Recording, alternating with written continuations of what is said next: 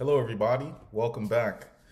So the Fed announced their Fed hike, the rate, and the market pretty much priced it was going to be 0.75, although Jerome Powell announced it'd be zero point 0.5, but due to the hot CPI number we got last week, they decided and voted on 0.75. So what does that mean to the everyday hardworking and person that's just struggling every day? You and me. What does that mean to us? How does that impact us? So I'm going to talk about that. And I'm also going to talk about how I'm preparing for this. It's a lot of unknowns, our future. We don't know what's going to happen, but the best thing to do is to prepare for the unknown. So let's dig into it. Let's get it. Before I begin, please smash that like button and subscribe to the channel. It means a lot, really helps me, keeps me motivated to keep putting the message out and giving my views on what I see happening in the industry and the financial markets. So like we talked about in the beginning in my intro here, he increased it to 0.75. The markets kind of priced that in and were anticipating that's what was going to happen. And, the Fed, what they're trying to do right now is just cool the economy. And right now, hiking these interest rates, that seems to be the biggest tool that they have to combat this issue. They're also they have quantitative tightening as well, and that may help. So what that means to us, it means increase credit card debt and other loans. They're going to be more expensive as far as the interest rate goes. For instance, the average 5-year car loan rate was 4.53 for the week of June 14th. 30-year interest rate for a fixed mortgage rate was about 5.23. It's crazy to think that, not too long ago, interest rate is about 2.5. Now, that same home is going to cost you that much more because of this interest rate, and it's only going to get higher. So this is data published by the Federal Reserve. It says that revolving debt is setting new records. There are two ways to look at revolving debt, seasonally adjusted and non-seasonally adjusted. So non-revolving debt, which includes auto loans, installment loans, and student loan, was 3 times that amount, clocking in at 3.5 trillion, up to 20 billion from the month before. In an environment where we have 8% inflation in the US, expect more debt to build. The increased volume will certainly come from credit cards as consumers toil with gas and groceries, but keep an eye on installment lending as consumers consolidate debt with cheaper but climbing interest rate. Now consider savings. Here is evident that the party is over. Dating back to the 1960s, when Americans saved about 10% of their income. Now the rate is terribly low compared to that. So it just shows that with increased inflation, we're getting more credit card debt, and that's depleting our savings, which is both bad things to do. So we're already seeing the signs of these hikes as well as inflation. So I talked about this a little bit. The 30-year mortgage rate surges at 6.28, up from 5.5 a week ago.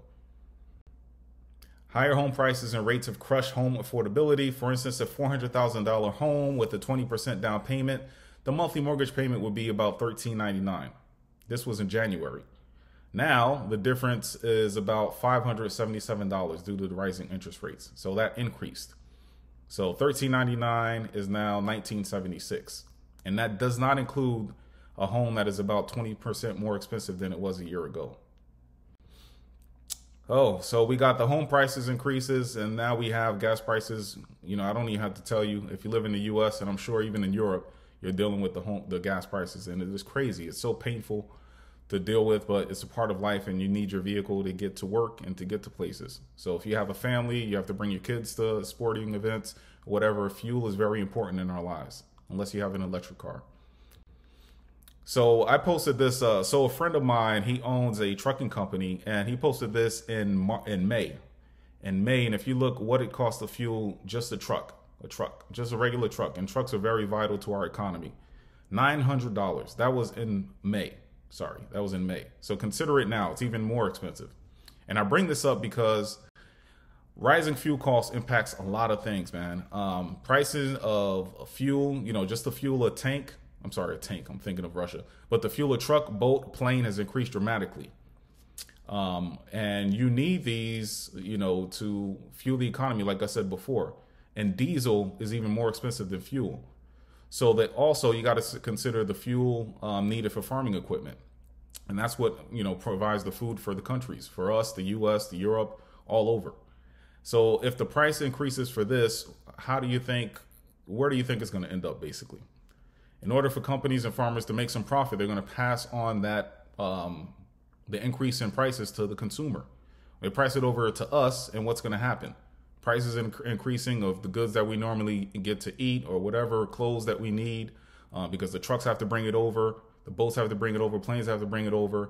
And once we start clutching the wallet, clutching the pocketbooks, then we say, wait a minute, we have to cut back on that. Companies aren't making the profit that they used to make. What happens? They start laying off people. The layoffs have been coming slow and steady, but they're coming. Mostly in the tech sector, but let's see, company there, it cuts, due to lack of profit, they're cutting down. BlockFi, there's been a lot of layoffs in the crypto market. BlockFi, Coinbase, Gemini, they're laying off people mainly due to the crypto market cooling off. Coinbase, like I said before, 18% of jobs cut down. A fintech company, Klarna, they cut their jobs.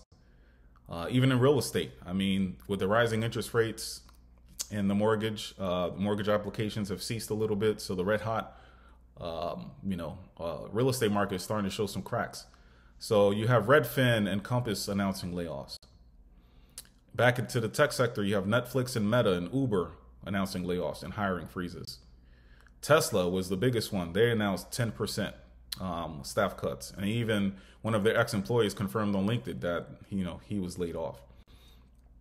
So Deutsche Bank, they call for a recession, and they're saying that it should begin next year. Although personally, I believe after this quarter ends, it'll be defined as a recession. They state the global economic outlook is uncertain because of Russia's invasion of Ukraine and Chinese lockdowns potentially impacting supply chains. So I'm going to scroll down to the next U.S. recession. It says, while Deutsche Bank is the first major bank to forecast an imminent economic downturn, investors, both retail and professional, share the group's gloomy outlook. According to a Bloomberg survey conducted between March 29th and April 1st, 48% of investors expect the U.S. to fall into recession next year. Another 21% expect the downturn to happen in 2024, while 15% of the 525 respondents expect the recession to come as early as this year. So with the pandemic still lingering, the Russian invasion of Ukraine putting additional pressure on already surging consumer prices, and Chinese lockdowns potentially disrupting supply chains, the economic outlook is currently clouded by uncertainties. And where there is clouds, there's often a chance of rain, or in this case, recession. So Jim Bianco, a market forecaster, said, until inflation peaks and Federal Reserve stops hiking rates, market forecaster warns that we're on a one-way trip to misery. And I share that sentiment. The Fed only has one tool to bring in inflation, and all they have to slow demand is rising the interest rates. We may not like what's happening, but over the equities building in Washington, I don't think they're too upset with what they're seeing in the markets during the last few weeks. He went on to say, you've got quantitative tightening coming, the biggest buyer of bond is leaving, and the Federal Reserve, you've got them intending on being very hawkish and raising rates, and that's evident with them going 0.75. He said he expects it to the rates to increase by 0.75, which happened, which falls in line with Wall Street's estimates. He also forecasts another 75 basis point hike in the next meeting in July. You could raise rates enough, you could butcher the economy, and you can have a full fall off the cliff if you can't have inflation go down. So basically, he's projecting 0.75. He already confirmed it, and he kind of predicted it for today. He's saying it's going to happen again in July, and who knows what's going to happen in August. If the inflation doesn't go down, it's just going to keep hiking rates, and it's just going to get worse and worse. So how can we prepare for this? I would say that the way I'm going to prepare, and I'm not a financial advisor, so I can't give you any type of advice. I'm just some guy on the interwebs, and I'm kind of concerned about what I see, and I'm just sharing my thoughts. You can pay down debt with high interest rates. So your credit cards that you have with the high interest rate, try to pay those down. Try to save 3 to 6 months for emergency fund, have cash on hand. Learn a new skill or trade and get certifications at your current job to make you stand out from the other person. Because once they start hiring freezes and they start looking at people to lay off, you know, you want to stand out from the rest of the crowd. Diversify your investments. You know, get into Bitcoin, get into gold, precious metals, high dividend stocks. Gardening, you know, it's a good hobby. It's actually kind of, you can meditate. It's kind of stress relieving for real. But it's also good for your health, and you're just growing your own food. In the event there is any type of food shortage, at least you know you have something, you have a reserve at your home, that you don't have to rely on supermarkets or anything like that. Also canned goods, you know, just stock up on that type of stuff. Lastly, building a community. When I talk about community, I mean, you know, I can be introverted at times. I come home from work, I go into my garage, and then before I even get out the car, turn the car off, put the garage door down. And, you know, in these type of times, you probably want to get out and meet your neighbors, know who lives around you.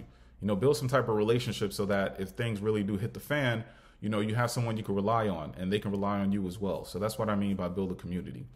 So guys, you know, I wish I had happier news, but, you know, it's good to prepare for the unknown, you know, rather to be prepared and face whatever is coming our way. So guys, thank you for your time. Hit that like button if you like everything you just heard. Subscribe to the channel. And again, I'm just pointing out information about what I see in the markets, and I appreciate you guys. Have a good night and stay safe out there.